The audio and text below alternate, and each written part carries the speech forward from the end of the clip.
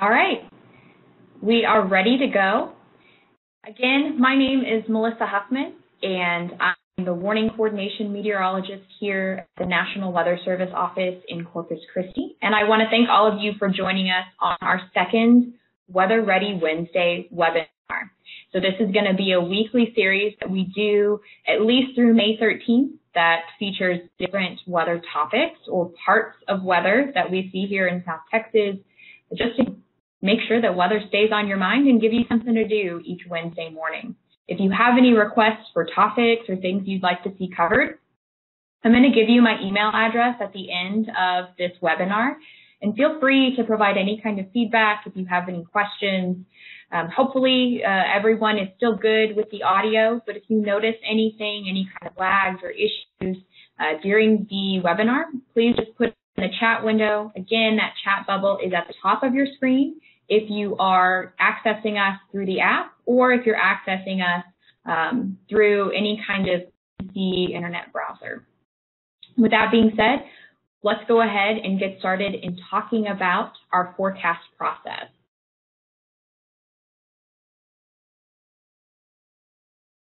All right, so weather forecast and how to weather forecast is one of the most common questions that I get as a meteorologist. How do we actually put the weather forecast together? It can seem like kind of a mysterious process, but weather forecasts are actually the result of a complex process of collecting, analyzing, and communicating scientific data. So we actually have to look at lots of different parts of the atmosphere, and we'll talk about what the atmosphere is in a minute, but we have to look at lots of different things. It's almost like we're investigators in trying to figure out what's happening now and what that means for what's going to happen in the future. Now, if you're not familiar with the National Weather Service, we have 122 offices across the United States, and we also cover territories too, like Guam and Puerto Rico. But we are responsible for providing weather forecast information, so watches, warnings, and what's going to happen day to day. And we work 24 hours a day, 7 days a week, 365 days a year to provide this information. Now, the Corpus Christi office covers a good portion of South Texas. So if you're from South Texas, we go all the way up to Victoria, we cover Corpus Christi, and we go all the way out to Laredo and cover everywhere in between. So we do have a local office here. We're out at the Corpus Christi Airport if you're curious on where we're located. And if you're joining us from somewhere around the country, take a look and see if you can find the forecast office that covers your area. This is a look at our office at the Corpus Christi Airport, but we're more than an office building. We actually have forecasters, surprise, surprise, who are responsible for providing weather and forecast information. So here is actually an image I have overlaid from some of our forecasters during Hurricane Harvey. If you were on the Middle Texas coast, this is probably an event you remember very, very well. But this is a look at some of our forecasters during the hurricane operations for Harvey. And this is a look at some of our forecasters from just a few months ago within the office. And personal shout out, I am the woman in the black. So you have a look at what I look like. But we have a really good group here in the Corpus office. And then we also have our leader, our boss, John Mess, who's the meteorologist in charge. And if you've been in South Texas for a while and familiar with the weather community, you may have even attended one of his Skywarn talks or one of his weather safety events. So we've got a lot of forecasters within our office. We have 21 people on staff, and that includes meteorologists, electronics technicians, as well as administrative support staff working behind the scenes to provide that weather information for South Texas. But it's not just done in a vacuum. We actually coordinate with several different groups across the country. So if you've been keeping up with the forecast, you're probably aware that tomorrow is a day that we're looking at for the potential of strong to severe thunderstorms. And those forecasts are coordinated with the Storm Prediction Center, which is located in Norman, Oklahoma. And those forecasters also work 24 hours a day, 7 days a week, and they're specifically focused on the potential for severe thunderstorm development. Now, Living in Texas, you're probably no stranger to dealing with flooding, right? We've got several rivers across South Texas, including the Nueces, which impacts several residents in Corpus Christi. And we have a river forecast center called the West Gulf River Forecast Center, which is located in Fort Worth, and they're responsible for providing us with river forecast information. We're also about to head into hurricane season, right? June 1st to November 30th is the time of year where we're concerned about hurricanes here in South Texas. And so we work with the National Hurricane Center in Miami, Florida, for that coordination for hurricane watches, warnings, and everything else that's related to tropical systems. We have one final center that we coordinate with on a regular basis, and that is located in College Park, Maryland. And that is the Weather Prediction Center. And so with the Weather Prediction Center, we do a lot of coordination when it comes to the potential for heavy rain here in South Texas. And then if we get one of those winters where things are really cold, we actually do coordinate with them on winter weather as well. So lots of different folks are working to provide that weather and forecast information for us here in South Texas. But how do we actually put that weather forecast together? Well, our starting point is by looking at the current state of the atmosphere, which is the layer of gases that surround our planet. And this is where all of our weather occurs. So we want to know what's happening now, because if we don't know what's happening now, it's really difficult to figure out what's happening in the future. So one of the first ways that we look at what's happening now around our region is by using weather satellites. Now, these weather satellites are located anywhere from 500 to 22,000 miles above the Earth in space, and they provide us lots of really good information about what's happening. And we recently upgraded our weather satellites. We did a big upgrade in 2016, and it was almost like going from a black and white television to high-definition color TV. And I'm going to show you some of the images that we get from those weather satellites. The image on the left here is Hurricane Harvey around landfall. And Hurricane Harvey was actually the first storm that we were able to use these new weather satellites with. But we're able to get weather satellite information as quickly as 1 minute updates. So that's a really big improvement. And then we can also get weather satellite information that's not fixed over a certain point, like it is with this Hurricane Harvey image, but we can actually have satellites that orbit the poles and can give us a lot of information over the oceans, which tend to be areas where we don't have quite as much information, and that's because people don't live over the ocean, right? Everyone lives on land. So it makes it difficult to really know what's going on in these areas where we just don't have people. So that's where weather satellites really come into play. Another thing that we use for weather information are weather balloons. So this is a look at a weather balloon that gets launched from a National Weather Service office twice a day, every day. So what we do is we blow up this big balloon, we tie a parachute to it, and then we also tie something called a radiosonde. And this is a small box that contains a lot of different weather instruments in it. It looks at temperature, it looks at moisture, and it looks at winds, and it captures this in many different levels above the ground. So it gives us a good idea of what's happening between the ground and the very top parts of the atmosphere. And did you know that weather balloons can actually go up over 100,000 feet above the ground? The balloon that you're looking at there is oftentimes the size of a small house. It reaches that high because the pressure in that part of the atmosphere is so low. And eventually the balloon just gets so big that it pops. And so that's what in the balloon observation is when the balloon pops. But again, we do that twice a day. And we actually launch from the Corpus Christi office here to provide some of that information over South Texas. Now, this is just a snapshot of what that weather balloon covers. If this looks like a big wiggly mess, that's totally okay. It takes a long time to actually learn to read one of these, but this is called ascending. And again, this is just a snapshot. And so you're looking basically all the way from the ground to the upper portions of the atmosphere. So the ground's at the bottom of that image, and then the upper portions of the atmosphere are at the top of the image, but it's just a snapshot of what that radiosonde or that weather instrument was actually able to capture. Now, as we keep going forward, we also have a really big network of weather radars, and this is probably the weather information that you're the most used to seeing because it's what we see on TV when there's storms in the area, right? So we have a ton of radars across Texas, including one here in Corpus Christi. And what this does is this gives us an idea, again, of where storms are located. And this is really important because some of this information does get used in figuring out what's going to happen in the future. How does weather radar work?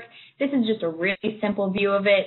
Radar basically sends out a pulse of energy, hits something, and it could be a raindrop, it could be a building, it could be a bird, and then some of that energy actually bounces back towards the radar. And however much energy bounces back gives the radar of how much stuff is in a certain location. And so this is an example of a radar image, and you probably have seen this on your favorite weather app, on the Corpus Christi webpage, on the news. There's lots of different ways to display this radar information, but this is also something that meteorologists use to figure out what's happening now. This is a look at the Corpus Christi weather radar. We actually did have an upgrade here to improve our equipment a few weeks ago, and if you've never seen a radar, it basically looks like a giant golf ball sitting on top of a tee. So that the golf ball portion of the radar is known as a radome, and what you're watching here is the golf ball being lifted up so that we can do work to the inner portions of the radar. And this is actually something where it's not common to have these golf balls lifted up. So it was a pretty exciting thing for us to get to see. But those upgrades have been completed. Our radar is working now, and it's ready to handle the storms that we have forecast Thursday into the upcoming weekend. We also use surface weather stations, and this is probably something you've seen if you've ever flown out of a big airport before. So there's one at the Corpus Christi airport, or if you're joining us from somewhere else, all of the big airports have them, and they capture a lot of the same information that you get when you launch a weather balloon. You're looking at temperature, you're looking at moisture. Okay, I have Sarah saying that her audio is gone. Is audio gone for anyone else?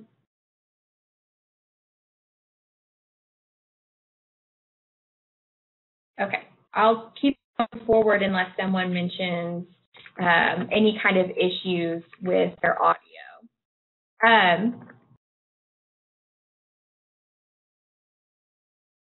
Okay, well, thank you, Martin, for chiming in on that. Okay, excellent, good deal. So what these surface weather stations do is they capture a lot of the same things that the weather balloons capture, but they capture it at the ground. So we've got radar helping close to the ground. We've got these surface weather stations close to the ground. Okay, that's good to know. Thank you, viewer 11. They also collect rainfall information. So if you've ever seen a report that comes out from us that has a listing of rainfall amounts, some of these weather station observations are included in there. Now, we use lots of different sources for those rainfall amounts. So some of you may be cooperative weather observers, and that's really helpful. Okay, potential network issues, that's good to know. If there are any issues, we are recording this, and this will be available. We're going to put together a web page for it. So if you do miss anything, just email me, and we can work through it after the webinar. So moving on from the surface weather stations, which gives us an idea of what's going on at the ground, let's go ahead and try to put all of this together. So taking a step back from talking about weather for a minute, I want you to think about the last time you played a tic-tac-toe game. The whole point of this game, right, is to connect a certain X or O, whatever you're playing with, into a line to win, right? And you probably played this on a flat piece of paper. Well, weather forecasting is like playing a game of tic-tac-toe. You're trying to connect certain things together in a way that makes sense. But the atmosphere isn't flat. So it's almost like you're playing three-dimensional tic-tac-toe, because you have to be concerned about how many different levels can affect levels above and below it. So you're not just looking at one level. You're not just looking at one tic-tac-toe game. You're looking at several. You're looking at games that go across, up, down, side to side, diagonally. You have to be looking at many different parts of the atmosphere to figure out what's going to happen with the weather. So let's put everything together, since we've talked about things we use to figure out what's happening now at many different levels within the atmosphere. So way high up, we have weather satellites.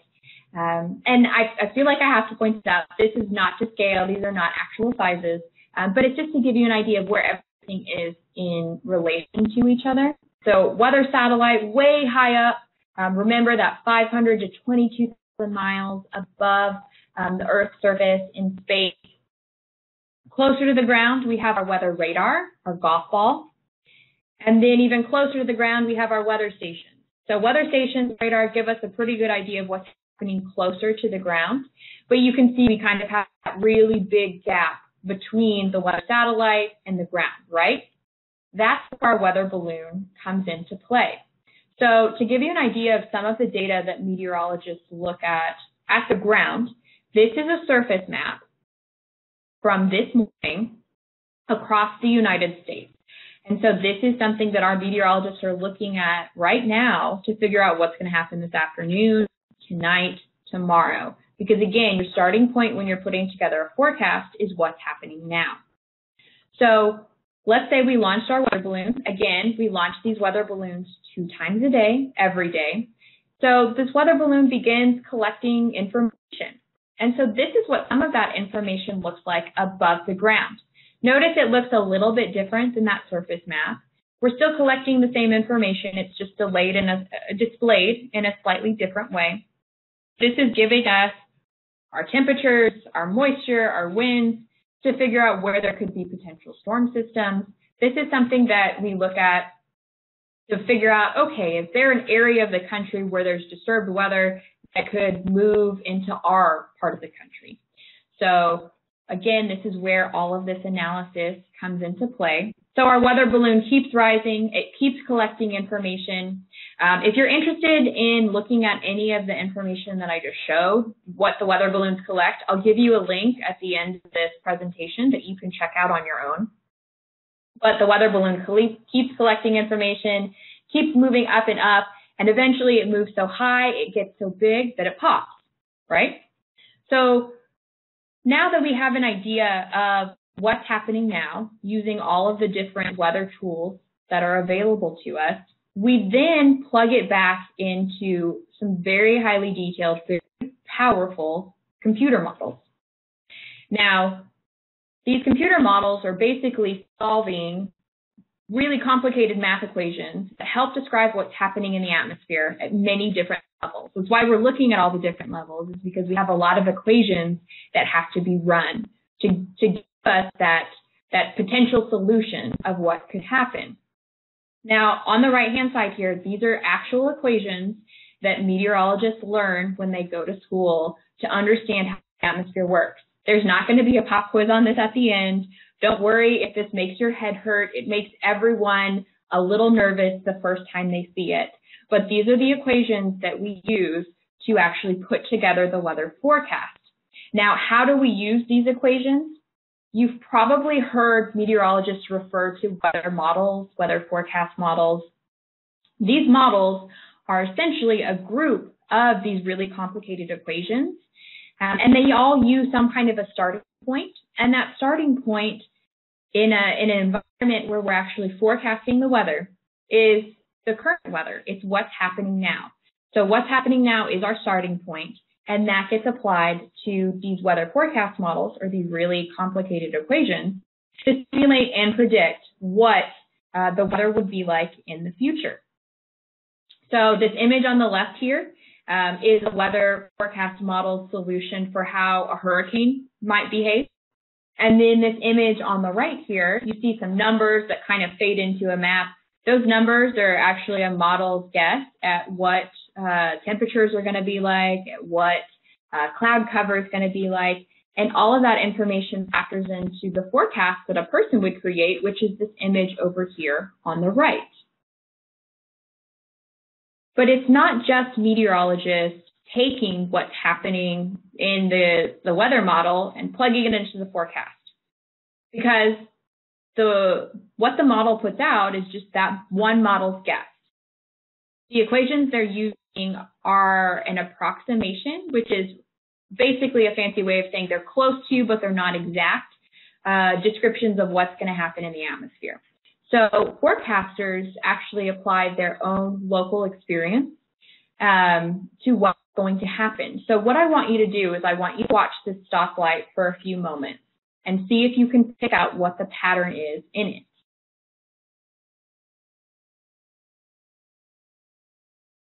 So what you're probably seeing is that the green light flashes a few times, and then the yellow light comes on, and then the red light, and then the lights move back down to green. And this is pretty much what forecasters do, is they're looking for patterns within the atmosphere. And when they see these certain patterns, it can give them more or less confidence in what solutions are that the weather models are giving them. So this pattern here that's on the left, if the meteorologist sees the atmosphere really high up above the ground looks like this, then it may give them more confidence that there could be thunderstorms or heavy rain or some kind of disturbed weather over South Texas. And how do you build up this pattern recognition? A lot of it comes from experience and just spending time forecasting for a certain area. So forecasters combine these current conditions.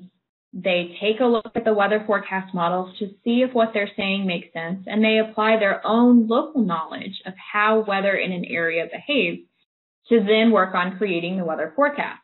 And we have several tools that we use to create this. NOAA, which is the parent organization for the National Weather Service. It stands for the National Oceanic and Atmospheric Administration, but sometimes it seems like the National Organization for Advancing Acronyms, because we really like acronyms here within the National Weather Service. But we have these really powerful supercomputers. Now, how powerful are these supercomputers? Well, they can perform 2.8 quadrillion, and that's the number listed on the screen, calculations in 1 second. Now, I want you to think about how many math equations you can solve in a minute. And this 2.8 quadrillion, I know I can't solve anywhere close to, I'm impressed if I can solve 5 math equations in 1 minute. But this is a really big number, and it means that we've got some really powerful computers to help us put together those weather forecasts. Now, how do we actually put together that weather forecast? We've looked at our observations, we've looked at our forecast models that have been produced by these supercomputers. We actually use something within the National Weather Service called an Advanced Weather Information Processing System. Remember how I talked about those acronyms? It's also called AWIPS. Now, this is a look at what a meteorologist workstation looks like in any National Weather Service office. We have a lot of screens. The screen on the right showing some satellite data, the middle screen showing some radar data, and then this left screen over here is showing the program that National Weather Service meteorologists use to create weather forecast. And if you've ever used Microsoft Paint, it's pretty similar to what that program is. You can actually draw in the forecast. You can load lots of different kinds of model data, and you can actually bring in observations, forecasts from surrounding offices, but you can look at lots of information to actually paint the forecast. Now, just to bring everything back together, meteorologists take a look at what's happening now, and they apply math and physics, and then they apply their own experience with some tools that we have, so those supercomputers, that AWIP system, and it's how we put together what will happen, what the forecast will be for an area. Now, there's lots of different types of weather forecasts, and these are just some of the things that you may have seen River forecast, remember that river forecast center I was talking about. Thunderstorm risk, that is something that the Storm Prediction Center puts out. This graphic on the upper right-hand side is basically pulled straight from that PAINT program that we were talking about. But we also provide more specialized forecasts for wildfire potential. If you're a mariner, if you just like to go out on the water, we do provide marine forecasts. We provide forecasts for airports, outlooks. Lots of different types of forecasts are produced based on that basic information that we just went through. Now, if you're looking where you can find weather forecasts, our weather page is www.weather.gov/Corpus Christi, and we'll always have some kind of an image on there if you're looking for a quick snapshot. If you scroll down on the page, you can actually click over your location to get a specific forecast for your area. Again, we're heading into hurricane season, so if you're curious about hurricanes, we also have a Weather Wednesday talk. That'll be over hurricanes. But if you want to know more, you want to see hurricane forecast, www.hurricanes.gov. And then the Storm Prediction Center's webpage is www.spc.noaa.gov. And this is going to be the page to look at that weather balloon data that we talked about a few slides ago. All of that is available there. Now, if you've watched this and you thought, hey, maybe, I really like this pattern recognition. I like being able to look at all these different sources of information. How do I become a meteorologist? Well, the biggest thing is liking math and science. We saw those equations earlier.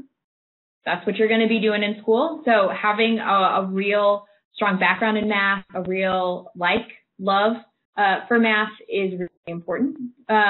To work in the National Weather Service, you do need a college degree in meteorology, atmospheric science, or some other natural science that gives you weather experience.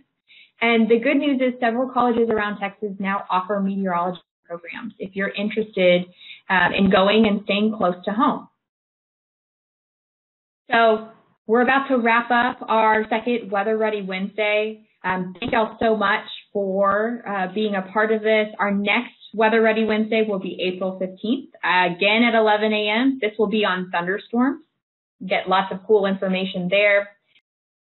If you have any questions, again, following this, you can always email me. Our next webinar will be Wednesday at 11 a.m., and I look forward to hopefully seeing all of you on it again.